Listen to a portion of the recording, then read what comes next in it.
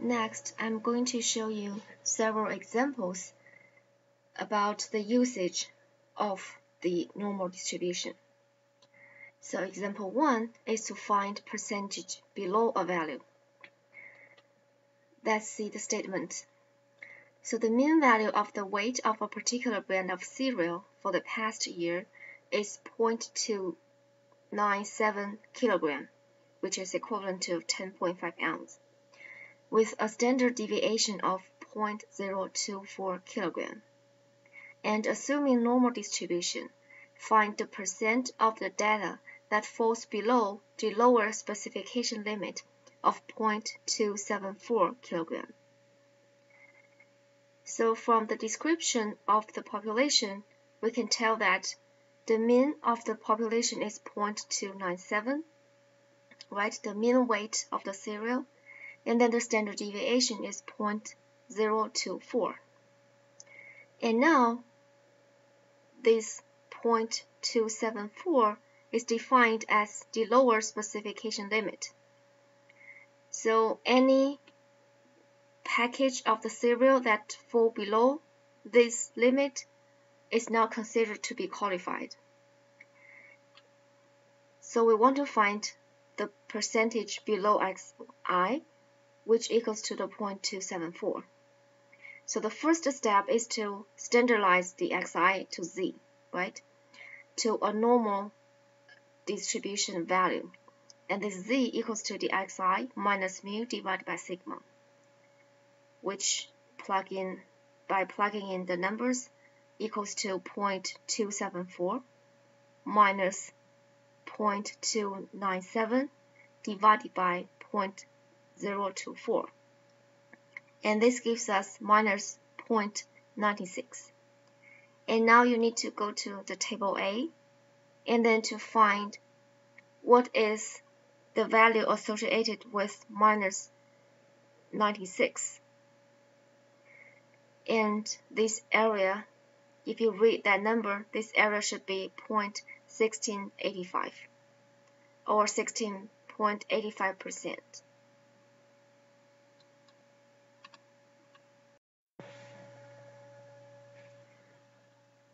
So this slide shows you how to find the percentage below the z value when the z equals to minus 0.96, right? So the z value is minus 0.9, and then the second digit after the decimal point is 6, right? So you use this line, this row, and this column to locate the area under the normal curve for z equals to minus 0.96. That's how we get this 0.1685, or equivalently 16.85%. So example 2 asks you to compute the percentage above a value. So I want you to use the data from example 1, and I want you to determine the percentage of the data that fall above 0.347 kilogram. So you can view this 0.347 kilogram as an upper limit of the specification for the weight of cereal. So any cereal that is packaged above this weight can also be considered as unqualified. So first, you still need to find the standardized normal value. So the z associated with the xi is xi 0.347 minus the mean 0.297 divided by the standard deviation 0.024. So this gives us the z2 equals to plus 2.08. So this is the z value, and from the table A, we can find the area below the curve for this z2, aka the percentage of the values that is below the z2. So what is the percentage of the values above z2? I want to emphasize that the total area under the standard normal distribution is 1, right? So you use 1 minus the area below Z2, and that gives you the area above Z2. So you use 1 minus the 0.98112, and then that gives you 0.0188, or equivalently 1.88%. So we can claim that 1.88% of the data are above the 0.347 kilogram. Example 3 asks you to compute the percentage between two values. So let's look at the statement. A large number of tests of line voltage to home residents shows a mean of 118.5 watts and a population standard deviation of 1.20 watts. So I want you to determine the percentage of data between 116 and 120 volts. So what you can read from the table A is the area under the curve for each number, that is the percentage of values below a value, right, below a given number. So if I want you to find the percentage between two values, then you can use the area 3 minus the area 2.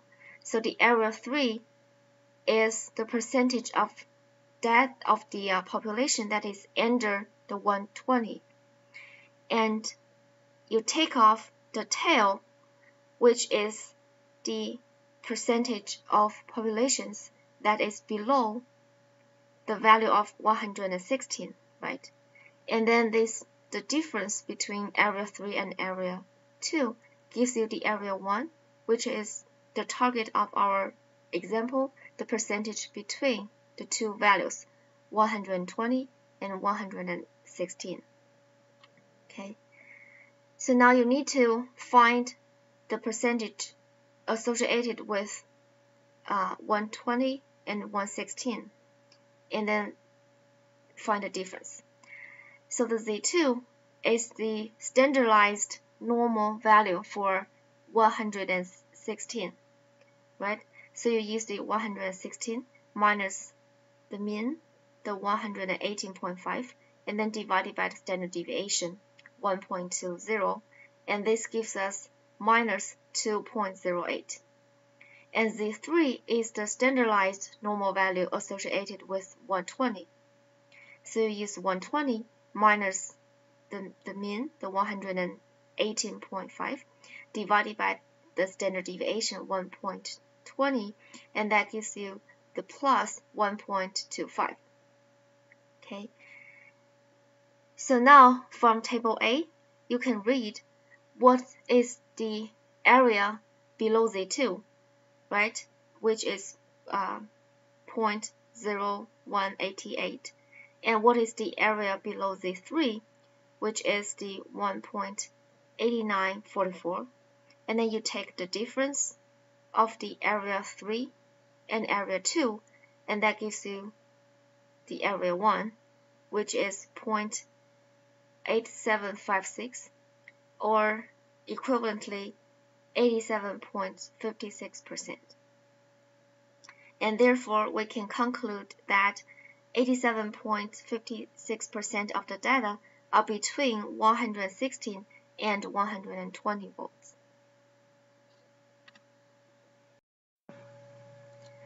This slide shows you how to find the area under the normal curve for Z3 and Z2. So Z3 equals to plus 1.25, right? And then it corresponds to this number, 0.8944. So this is the percentage of the number of the percentage of the data that will fall below the Z3. And the Z2 equals to minus 2.08, and it locates this number. So this number stands for the area under the normal curve for Z2, and as aka the percentage of the data that is below the minus 2.08 in our population. Okay.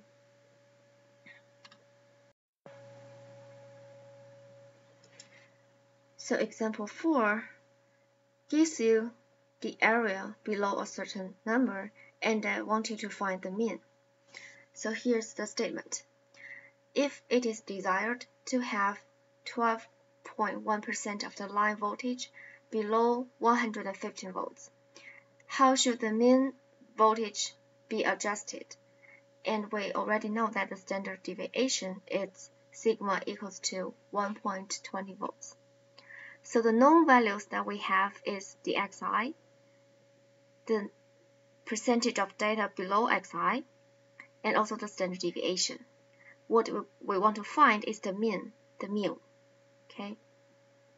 So step 1 is that you need to find the z value that has the 12.1% of the population below it. So you need to first find the standardized normal value, and then reversely you find what is the mu value corresponding to this z. Step 1. What is the z value that has 12.1%, aka 0.121 of the population below it? So now we're using a reverse direction in looking up the table A. So you need to first find this value in the table and then to tell what is the corresponding z value. Okay, so in all these numbers you can locate that this 0.1210 is here, right? This 12.1% is here, and then it corresponding to the minus 1.17, right?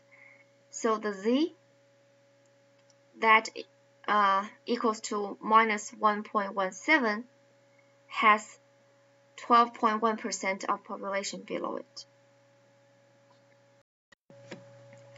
And step 2 is to find the mean corresponding to this z1, right? So we already know that this z1 equals to minus 1.17, and this xi equals to 115, and also the standard deviation equals to 1.20. So now you solve for the mean, right? And this mean is computed as 115 minus 1.2 times minus 1.17, and this gives us this average, this mean of 116.440 volts. So you should verify if this number is correct from the computation.